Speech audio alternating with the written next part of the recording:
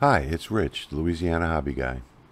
In today's video, I'm going to show you how you can make this awesome clock in under 5 minutes using Lightburn. So let's get started. So the first thing we're going to do is we're going to draw out a primitive, a circle. So on the left side toolbar, we're going to click on circle. We're going to hold down the shift key so that we can draw a perfect circle and drag it out. If we didn't hold the shift key, we'd get a distorted circle like so. So that's why we hold the shift key. Now that we've got our circle, I'm going to hit escape, which selects it. And up here, where you see width and height, we are going to make sure we're in inches and not millimeters. Or I'm going to do that anyway, and I'm going to change this, and I'm going to make sure that the lock is on here. I'm going to change this to 10 and press enter, because that's the size of the clock that we're going to do today. Now, once we've done that, we've got the shape of our clock, which is a circle, and you can make this any shape that you want. For today's demonstration, we're going to use a circle. We're ready to add some tick marks to it, or I guess that's the best thing I can think of is a tick mark, so I'm going to leave it that way. So I'm going to come back up here to the left side toolbar and grab the rectangle tool, and I'm going to draw out a rectangle. And it doesn't matter what size it is, because we're going to fix that now. So now I'll press the escape key, and that brings us to our selector tool. And I think we're going to make this probably about so high, something like that. Now I'll use my arrow key to bring it down just a little bit. Let's click off of it and see what that looks like. I think that looks pretty good. Now these are going to be the hour rectangles here for the clock, and maybe we'll make them just a little bit smaller like that. So now we're going to go ahead and click on it, and we're going to click on the circle while holding the control key to select both of them, or you could click and drag over the whole thing. And we're going to come up here to the vertical stamp, and we're going to align the objects on their vertical centers by clicking this button. Now that just positioned that perfectly in the middle. Now what we're going to do next is we're going to create an array of these, 12 of them, all the way around this circle. So we're going to click on the rectangle, hold down the control key, and we're going to click on the circle. And it's important that we do it in that order. If you come over to the left side toolbar, you'll see the array tool over here. We'll click on that, and I've done clocks before, so you know, it's already got the number in here, but we have the wrong number. We need actually 12 of these. So there we go. When you first use your array tool, you may not have these two checked. So what you want to tick these off, because you have to make it rotary to go all the way around, and you have to uncheck that line. So if we left this off, you see how this line is black here? It's actually making 12 copies of that line, which we don't want. So we're going to tick this on, and you see it turns dotted. So that means now we only have one copy of that, and we're good to go. And if any of your other numbers are wrong here, you can change them. So we're going to start at 0. We're going to do a full circle, 360 degrees, and this step is automatically calculated. So now we say OK, and we've got that done. And look, it's already looking like a clock. Now the next thing we're going to do is come back to the left side toolbar, and we're going to grab an ellipse, and we're going to hold down the shift key again so we make a circle, and make a circle. Press the escape key, selects it, and we're going to position this. Let's zoom in so you can see the positioning. We're going to position this right in the middle, and you see it snap in place. There are snap guides here. It'll snap directly to the middle of that line, snap directly to the middle of that line. We want it directly in the middle of that rectangle, and that's perfect right there. Now we're going to duplicate that, and this is going to be our minutes. So we're going to do the same thing over again. We're going to click on the circle, hold down the control key, click on the other circle, come down to our array on the left side toolbar, click on that, except this time we need 60 of these. So we're going to type in 60. And like magic, look at that. We have our numbers. So now if you're wondering how I'm moving the workspace, I'm pressing down on my mouse wheel, holding it, and dragging around. And that's how you can reposition your workspace. Then I'm going to roll my mouse wheel just a little bit, just to zoom out a bit. So now that everything's selected, I'm going to press my escape key. But you see we have the minutes inside the hours as well. So what I'm going to do is I'm going to click on the first one, then I'm going to hold the control key, click on the next one, and do this all the way around on each of these circles. Now, see, I didn't get that one. You see how this one is animated? That means that I got it. When I clicked on this one, it didn't animate, so that means I didn't get it. Now it's animated. Now I got it. And we're just going to go around the whole graphic, clicking on all of these circles that we don't want in our rectangles. And then once we're done, just hit delete and they're gone. And look at that, we've got our clock face. Now the next thing we're going to do, I think I'm going to burn this one on wood.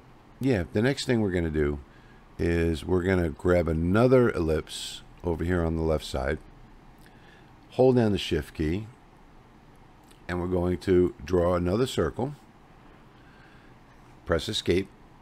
Now it's selected, and let's see, my mechanism is 1/4 of an inch, so I have this in inches up here. So what I'm going to do is I'm going to click in here and I'm going to put 1/4IN and press enter. And now I have a perfect 1/4 of an inch, which is the exact size of my mechanism, and that'll be a good drill guide for me. So now, holding the control key, I'm going to select the center circle and I'm going to select the outer circle. And then up in the top toolbar, there's a bullseye up here, and that'll align the two circles on both centers. So I'm going to click that, and now that circle is directly centered on my clock. And you can see how quickly this is progressing.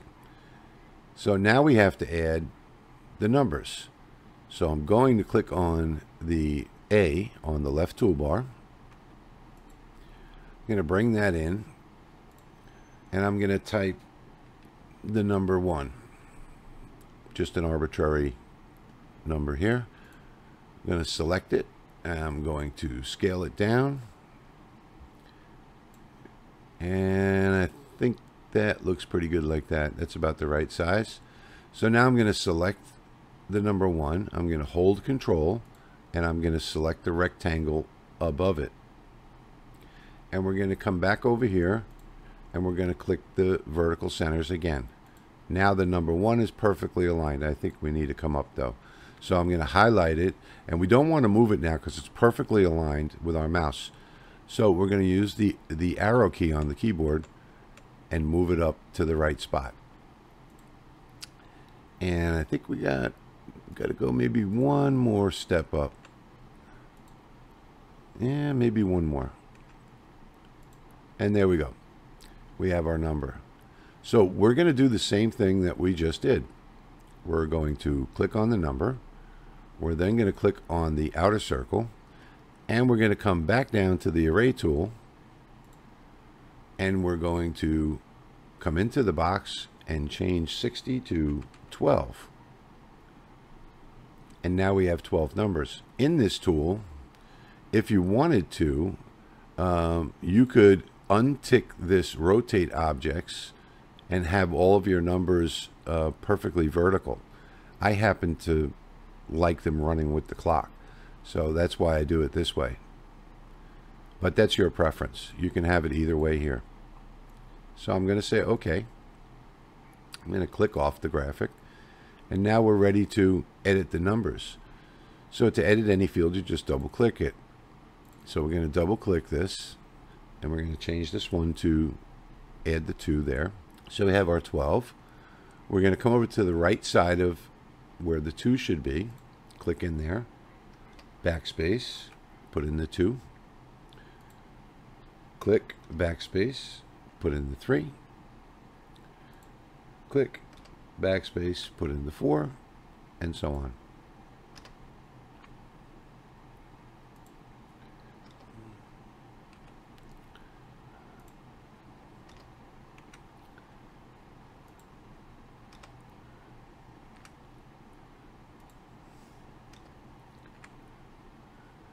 Now when we get to the 10, all we have to do is add the 0 here. And the same thing for the 11. And that's it. We're good to go. Now if we press the escape key twice and we click off of it, there's our clock. How easy was that? Now the only thing we have left to do at this point is add our graphic. So on the right side here, in our library, which most people are going to see normally have cuts and layers here, I go to my art library. I'm going to go to fishing, and over here, skull rod. I'm going to click and drag this one right into the middle, and now we've got our graphic. And don't worry, I'm going to leave links to these down below in the description, where you can download both the Lightburn file or the graphic, either one, whichever you like. So now I'm going to hold down the control key. I'm going to come up here to this corner handle, and I'm going to scale this on all sides to about there.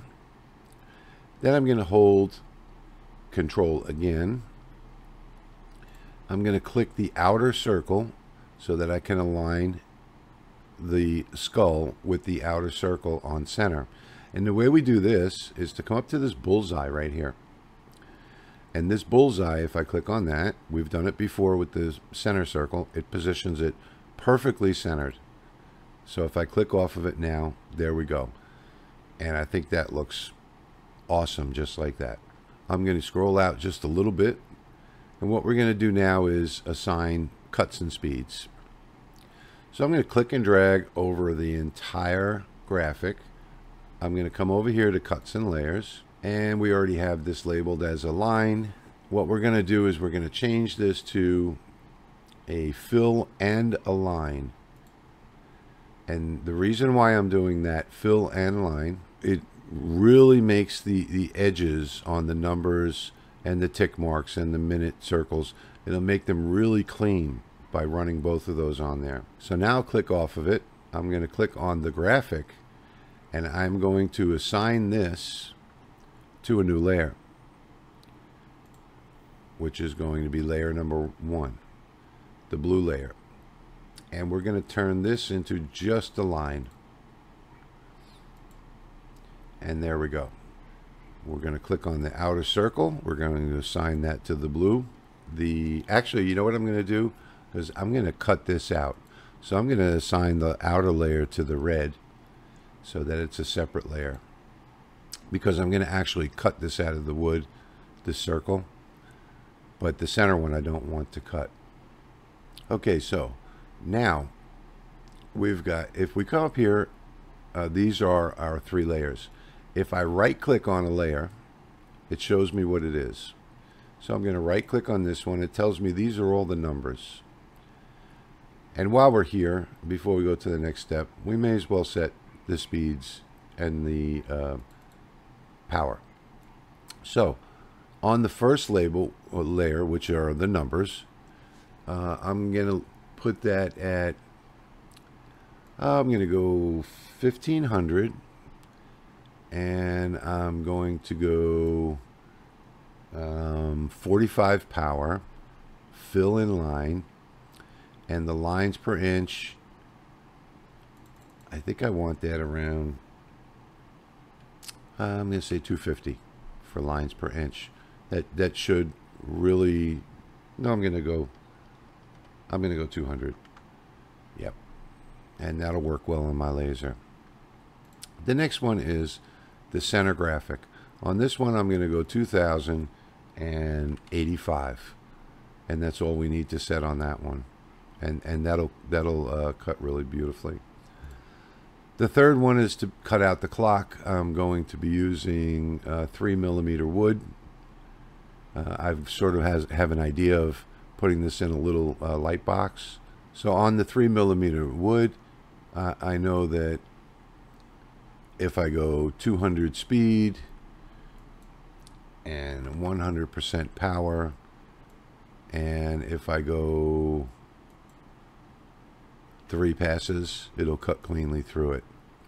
So that's going to be my cut. That'll cut out the circle out of the wood. So I'm going to say, okay, we've got all that done. So now we've got all our layers assigned. The only thing that we're missing is gone fishing over here. So let's go ahead and take care of that now. So what we're going to do on the gone fishing is, obviously we can't type it in here. It won't look right. So what we're going to have to do is type it along this line. And the only way to do that is to come up to the left, and you'll see the pencil tool. We're going to click on that pencil tool, and we're going to come down here. We're going to draw a new line. So we're going to start right here, and there's my line, and I can bring it anywhere.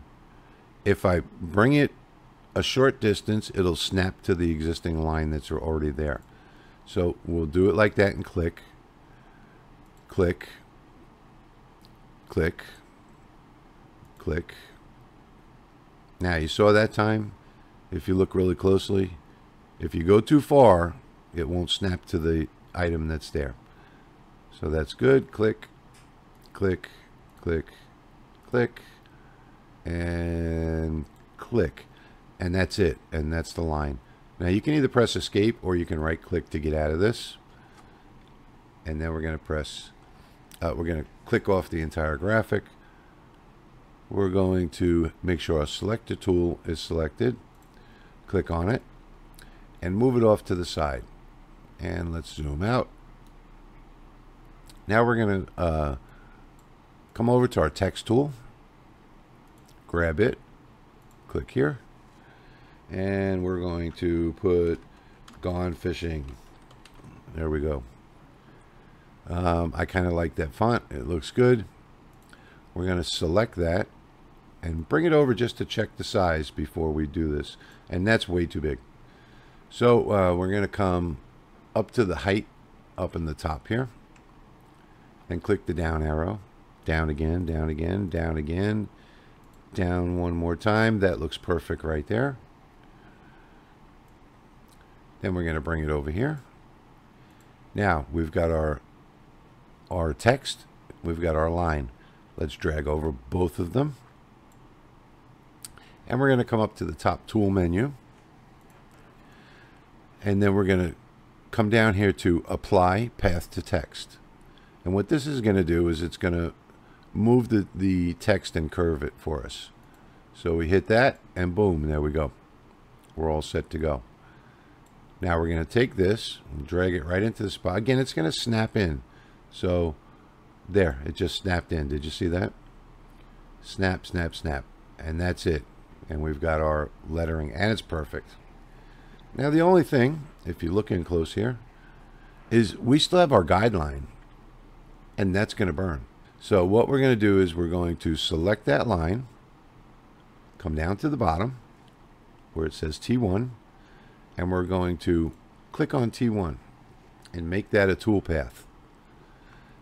Now if we come up to our cuts and layers, and you see where it says show and T1, we're going to turn that off. We know it's not going to burn now because it's a toolpath, so we're going to turn it off just to make it look nicer, so it's not confusing. And there we go. We've got our finished clock. Only thing we need to do now is take a preview. So we're going to come up here to the preview, click on it, and there we go. That's a beautiful clock right there. Now if we zoom in, you can actually see the lines per inch here, and I think this is perfect.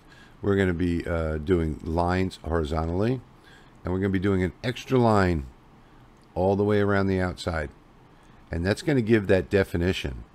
And you can see the definition as I zoom out. See how this is black around the edge?